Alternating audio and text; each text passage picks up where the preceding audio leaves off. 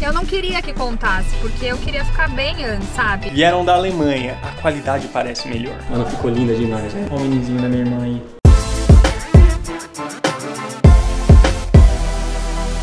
Salve família BR, mais um videozinho aqui diretamente da Inglaterra pra vocês. Então por favor já deixa aquele likezão maroto logo agora no começo do vídeo pra dar aquela fortalecida na nossa parceria. E eu já quero começar o vídeo de hoje causando intriga já, porque o negócio aqui eu tô vendo que a teoria da conspiração da galera realmente era verdade. Pra quem não tá acompanhando os últimos vídeos do canal, eu comprei algumas rodas novas pra colocar no meu carro, tá? Elas são maiores, são mais largas. Então eu tive que comprar tudo pneu novo, óbvio, né? Eu nem ia colocar roda nova com pneu velho aqui no carro. Só que os dois pneus dianteiros são daqui da Inglaterra mesmo. E os dois traseiros vieram da Alemanha. E até aí tudo bem, né? A mesma marca, mesmo modelo, mesma linha de pneu, então é exatamente o mesmo pneu. E visivelmente a qualidade parece melhor. Você vê o acabamento, você vê que o pneu ele é mais bonito, a forma dele é diferente. E existe uma teoria que diz que as coisas da Alemanha têm uma qualidade superior, principalmente quando se diz respeito a carro, porque lá tem autobahn, não tem limite de velocidade. As coisas têm que ter uma qualidade melhor lá. Para quem não conhece nada de carro, os pneus eles têm uma classificação de velocidade. E esses pneus que eu comprei são para atingir velocidades acima de 300 km por hora, que é o Y, né? E eu vou colocar lado a lado aqui o pneu da frente e o pneu de trás, que são da mesma marca, são tudo iguais, como eu já falei. E vocês vão ver a diferença que dá de um para o outro.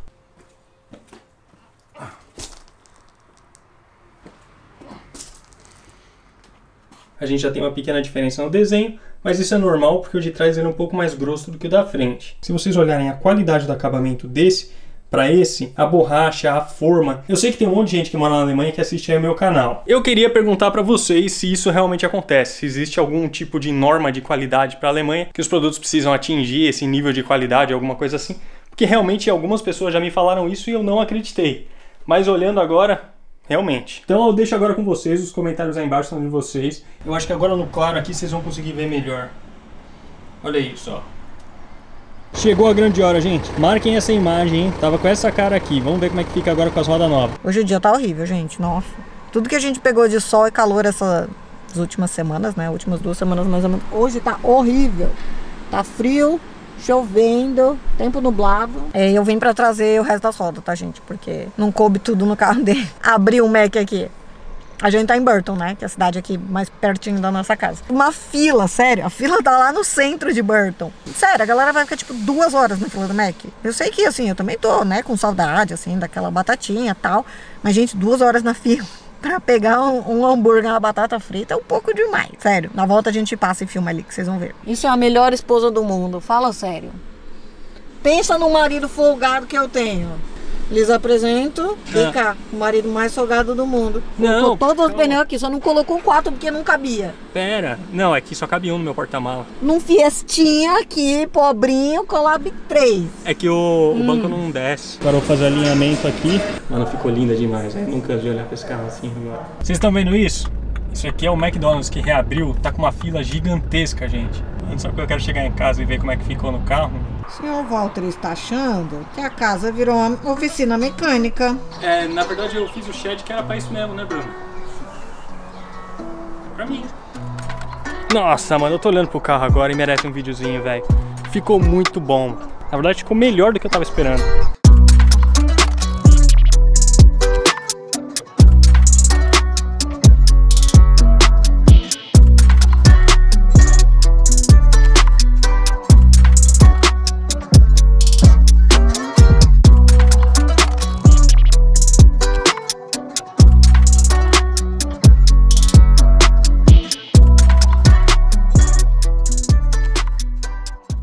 Olha quem chegou aqui. Oi, gente, eu de novo. Minha irmã. O que você veio consertar no seu carro agora? Trocar os pneus. Porque minha irmã... no Emoti eu podia andar mais 1 milímetro, era, né? 1 milímetro foi assim, você saiu da mecânica... Já gastou 1 milímetro.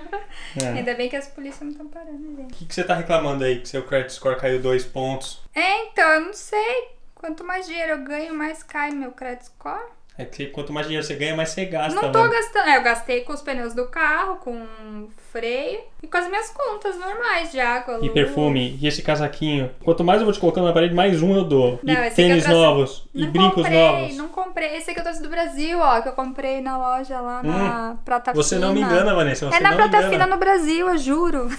Não foi aqui. Eu não tô nem gastando, não saio de casa. Ó, eu já sei porque caiu meu credit score, porque eu paguei o almoço pra você e pro Mike. Caiu meu credit score. Falou, nossa, ela conseguiu gastar 24 libras sozinha no KFC. Meu Deus, Aí que falaram, gordona. que gorda, mano, vamos derrubar o credit score dela. Vamos ver quanto tá meu credit score agora. Ah, vai se ferrar, ó. O meu caiu. O meu caiu um pouco. Vai se lascar, deixa eu ver o meu. Tá bom, acima de 600 você já consegue financiar uma casa, uns negócios bons. Mas tava bem mais, tava quase no Não. good aqui, ó. E lá vamos nós de novo, ó. Os pneus da minha irmã aqui atrás. E incrivelmente cabe todos os pneus no carro dela. Meu carro é grande. Mano, Grande não, né? Mas é abaixo o banco, daí... pra quem não sabe, isso aqui é um Mini Cooper. E cabe tudo, Vanessa. Sim! Cabe bastante coisa. O Mini Cooper é um carro bem útil. Sim, eu acho. Eu queria ter um Mini, só que eu não sei. Eu gosto de carro de tiozão, sabe? Eu gosto de carro grande, eu gosto de carro confortável. Não sei por quê você gosta de carro de tiozão. Aí, ó, estão me julgando. É que você tá velho já, né? Você não é mais aquele molequinho de carrinho hatch. Não, mas calma aí. rebaixado. Eu tive Gol rebaixado, eu tive vários. Eu tive Gol. O meu primeiro Gol foi um Gol bolinha 1.0. Depois eu tive outro Gol 1.8. Depois eu tive um Astra. Você teve um Corsa também. Eu vou colocar todas as fotos dos carros que eu tive aí. Depois eu tive um Celta, que foi o ponto mais baixo da minha vida. Ai, que horror, eu também tinha um. Fala Não, assim. mas incrivelmente foi o carro mais econômico e melhor de mecânica que eu tive até hoje. Aí, ó, atendimento premium aqui, né? Um lugar top. Lugarzão da hora, né, Vanessa? Sim. Ó o minizinho da minha irmã aí, todo alinhado, é bom, hein? Vai parar de andar de Patinho lado. novo. E aí, mano, tudo resolvido? Sim. Não. Faltou... Trocar as lanternas de trás agora, mas que coisa, hein? Eu faço no meu carro, acontece no seu carro também. Você trocou do seu, né? Troquei esses dias. Só que quando o cara tava manobrando lá, a gente viu que uma das luzes de ré tava queimada. Aí quando o cara desmontou, quebrou o soquetinho ali onde segura a lâmpada, porque, mano, velho, tá derretido o negócio. Porque os carros aqui ficam no sol e na chuva, né? Não tem garagem. Meu, derreteu o negócio. Ele falou, ó, não foi minha culpa. Eu falei, relaxa, eu tô vendo que tá velho pra caramba. Vai ter que trocar as lanternas de trás do carro dela também. A gente já deu uma olhada no eBay usada, 30 conto. Então, 30 conto as duas, é muito mais barato do que a do meu. Então pode ficar tranquila que não vai sair tão caro. Não. Pneuzinho Tô bom, hein? sentindo, ó. Ficou até mais leve. Olha isso, gente. Filhinha pequena. Sei lá, pelo menos uns 15 minutinhos a gente consegue pegar um McDonald's aqui, mano. Não dá pra comer aqui, né? Lógico que não. Pra quem tá falando, sua irmã tá indo visitar você, não sei o que lá. Teoricamente, quem já pegou, não transmite, não passa, nem nada. É. E minha irmã pegou isso aí faz 2 meses. Sim, era ela que tava... Eu que estava com o coiso. Fiquei mal pra caramba, mas tô bem, graças a Deus. Passei por mais uma, né? Eu peguei 3 semanas de férias no meu outro trabalho lá na DHL. 2 semanas eu fiquei bem. Na terceira eu comecei a me sentir mal, ruim pra respirar, febre, 5 dias seguidos com febre. Daí começou a ficar ruim pra respirar. Daí tipo aí meu namorado também pegou. Tava os dois juntos. Daí ele ligou naquele 111, que é um telefone que tem aqui, pra ver o que vai fazer. Daí ela falou, você tá conseguindo respirar? Falei, tô, mas tá pesado pra respirar, tá difícil. Aí ela, se tiver muito difícil, você vai no médico, senão você fica em casa. Eu falei, meu Deus do céu, eu falei, eu vou morrer. Aí ficava aí meu namorado, olhava pro cara do outro, você tá respirando? Tô. Você tá bem? Tô. Daí tipo, a gente tomou bastante coisa quente, tipo chá. Eu comprei bastante coisa, né, pedi pra entregar coisa saudável pra gente comer. E a gente foi se virando com paracetamol, febre, todo santo dia. Ele não teve febre, eu acho que ele tinha quando ele dormia, porque ele suava muito, cara, que tava dormindo. Aí depois começou a doer muito o pulmão embaixo, a costela. Foi meio trash, assim, mas foram 8 dias, assim, depois eu comecei a melhorar e fiquei boa. E voltou 100% ao normal? Sim, tô 100% normal. Você é uma sobrevivente, né, Vanessa? Todas essas coisas eu quero pegar. As coisas ruins, você é louco. E eu fiquei com medo, porque eu tenho problema no rim, né? Aí eu li um monte de coisa que podia parar o rim, que podia acontecer um monte de coisa. Então eu bebia muita água mesmo. Chá 3 vezes por dia. Pra dormir tomava chá. Coisa quente, bastante coisa quente que falam, né? Que mata na garganta. Mata na garganta, mas eu já tava infectada inteira já. E eu fiquei comprando remédio pra ela e levando lá, né? Jogando, né? Jogando pela janela. Ela abria a janela e eu jogava. Não queria chegar nem perto, mas ainda bem que você comprou, levou, porque as pessoas compraram tudo. Só tinha ibuprofeno, só que eles eu também não achei proibiram. fácil, não. A gente achou do lado de uma igreja lá na cidade da minha cunhada. Lembra que a gente foi comprar umas caixinhas de remédio? Então, não era pra gente, era pra minha irmã. Aí a gente foi lá e alimentou a distância. Ela precisava de comida, a gente ia do outro lado da rua e Mentira. jogava. A polícia olhou e falou, é traficante. Quando eles viram lá que era a caixinha de paracetamol, eles falaram... Aí eles saíram correndo, né? Eles falaram, ih, olha lá, Ixi, a Sai tá doente, corre. A gente não contou isso porque minha irmã, não sei. Eu não queria que contasse, porque eu queria ficar bem antes, sabe? Eu não tava me sentindo bem, meu irmão queria falar, e eu falei, mas eu não vou falar. Porque as pessoas precisavam saber que o negócio não era um negócio tão simples, né? E eu queria contar para as pessoas como é que é, né? Mas eu queria ficar bem antes, porque tem gente que torce pro nosso bem e tem gente que não torce pro nosso bem. Eu concordo plenamente com o que a minha irmã acabou de falar, e eu vou dar um exemplo agora, mano, que vocês não estão ligados. Eu fiquei muito chateado porque eu faço vídeo, mano, eu perco um belo de um tempo da minha vida, eu dedico muito tempo da minha vida para fazer vídeo aqui pro canal. E vocês sabem que a gente faz isso com carinho porque eu poderia estar fazendo outras coisas. Eu não queria dizer isso no vídeo, mas vocês têm que ter uma noção da realidade. Eu vivo na Inglaterra, eu vivo num país de primeiro mundo. Eu tenho um emprego legal, eu tenho o carro que eu queria, eu vivo na casa dos meus sonhos, eu tenho um relacionamento top. Eu poderia estar apenas curtindo isso, mas o que eu tô querendo fazer? Eu tô querendo mostrar que existe uma realidade diferente para as pessoas correrem atrás de uma realidade diferente. Porque eu não tive isso, eu não tinha acesso a esse tipo de coisa quando eu estava no Brasil, porque tem muita gente que, como eu, tava desanimado, assim, a vida é um lixo, a vida acabou, não tem nada pra fazer, eu tô chegando perto dos 30 anos e acabou. Eu quero mostrar que existem outras opções e que dá para as pessoas não desanimarem. Depois de ter feito todo esse discurso, agora eu vou mostrar para vocês. Eu lancei um vídeo aqui, ó, com o título Perdemos a nossa casa nova. A casa onde a gente mora hoje já não é mais uma casa nova, a gente já tá lá há 2 anos, né? Então, assim, era para dizer, ó, que a gente ia comprar uma casa nova e a gente perdeu a oportunidade de comprar a casa. Tanto que a foto do vídeo aqui, ó, é uma casa diferente, não é a nossa casa. As pessoas que estão acompanhando a gente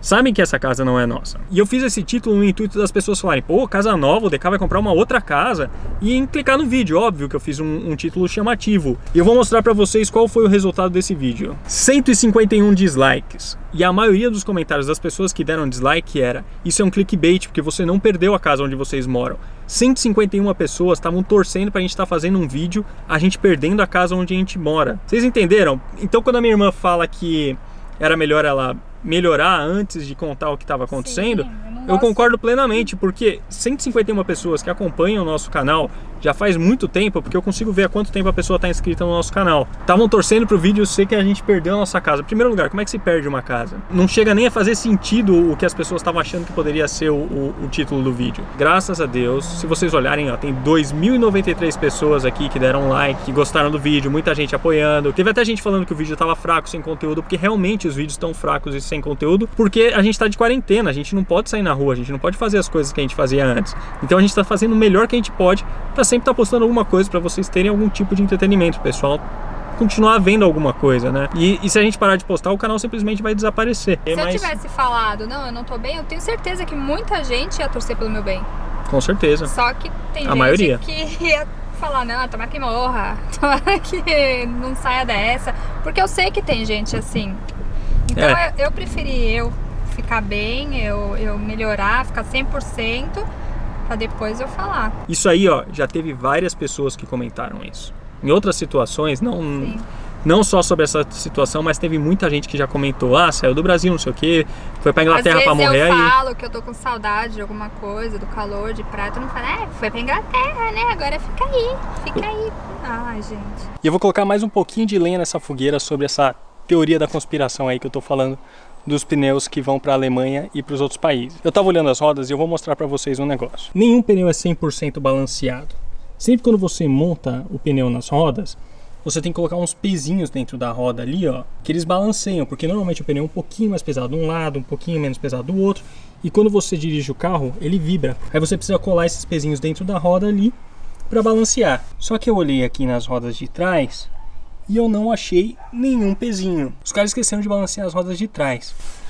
Aí eu fui lá no outro lado, nenhum pezinho para balancear. Ó, porque nas rodas da frente, se vocês olharem aqui, ó, tem o pezinho. Ele é preto, tá? É quase invisível, mas isso aqui são pezinhos, ó, que é para balancear a roda. E o que o cara me respondeu? Ele falou, sim, os pneus da frente foram balanceados e os de trás estavam tão bons que nem precisaram ser balanceados. Eles já vieram perfeitos. Para quem já esqueceu o que eu falei no começo do vídeo, os dois pneus de trás vieram da Alemanha e os dois pneus da frente vieram daqui da Inglaterra mesmo. Apesar de eu ter comprado os 4 na mesma loja, tá? Então fica mais um fator aí no ar para vocês considerarem se vocês acham que isso é teoria da conspiração ou realmente os caras têm coisa de mais qualidade lá na Alemanha. E eu não mostrei a BM no sol, né? Olha que coisa linda, gente. Mudou a cara do carro. Ficou outro carro. Mano, eu tô apaixonado, sério. Então é isso aí, galera. Esse foi o videozinho de hoje. Se você gostou do vídeo, deixa aquele like. Comenta aí embaixo que a gente adora ler o comentário de vocês. E se não for inscrito no canal, por favor, se inscreve agora aí. Vai, clica no botãozinho inscrever-se e faça parte aí da nossa família BR, beleza? Tchau, tchau e até o próximo vídeo. I've been feeling so small. Watch the clock ticking off the wall. But tonight I'm letting it go. Spend my coin for sure. I'm gonna be myself, or I could be someone else. No one's stopping me now.